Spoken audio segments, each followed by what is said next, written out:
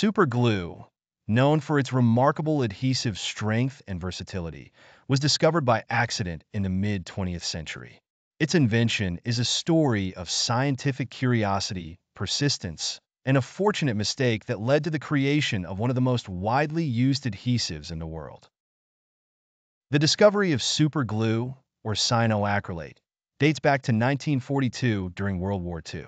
Dr. Harry Coover, a chemist working for Eastman Kodak, was leading a team tasked with developing clear plastic gun sights for the military.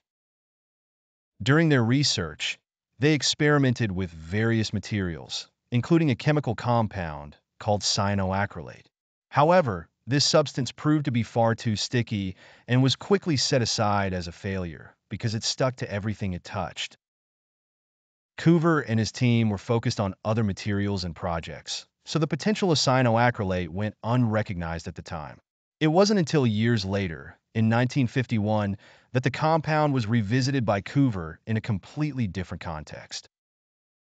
In 1951, Dr. Coover was working with a colleague, Fred Joyner, on a project to create heat-resistant polymers for jet canopies. During their experiments, they once again encountered cyanoacrylate.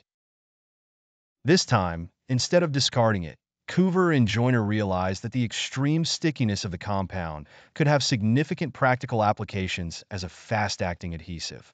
They conducted further tests and discovered that cyanoacrylate required no heat or pressure to bond materials together. It could adhere to a wide variety of surfaces almost instantly. Recognizing its potential, Coover and his team developed it as a commercial product. In 1958, Eastman Kodak introduced the adhesive to the market under the name Eastman No. 910.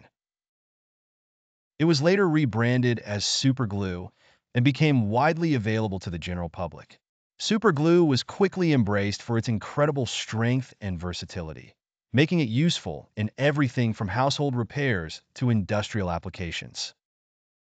One of the most famous demonstrations of super glue's strength occurred in the 1970s when a television commercial showed a man hanging from a steel beam by his helmet, which was glued to the beam using just a few drops of super glue. This dramatic display cemented its reputation as a powerful adhesive. Super glue's invention revolutionized the adhesive industry. Its ability to bond almost anything, metal, glass, plastic, wood, and even skin, made it an essential tool in countless industries. These industries include manufacturing, medicine, and everyday consumer use. In medicine, cyanoacrylate has been used as a wound closure option, particularly in emergency situations where traditional sutures are not feasible. It has also been employed in delicate surgical procedures due to its ability to seal wounds quickly and effectively.